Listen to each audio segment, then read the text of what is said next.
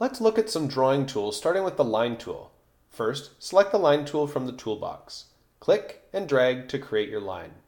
You can enter specific dimensions and coordinates from your line or shape in the properties bar along the top.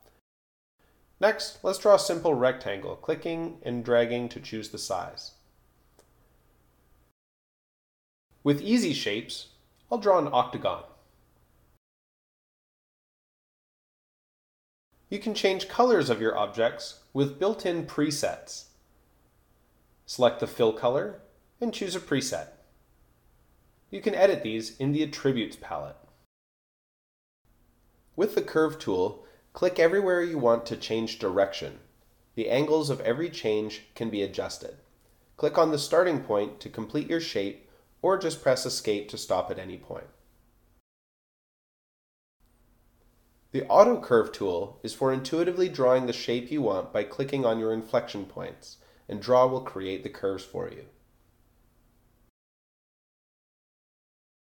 Using the Polygon tool, just click each corner of your object and complete your drawing by clicking on the anchor point.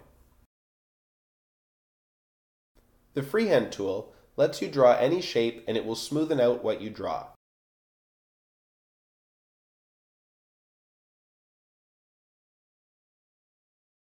The Reshape tool lets you redraw a part of your object with a freehand line.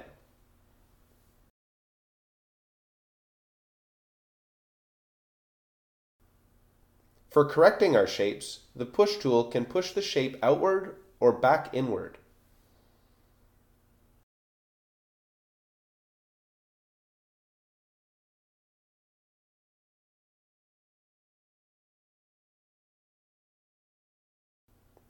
Any curved object can be modified with the Direct Edit Selection tool. Just click and drag any point or tangent as appropriate.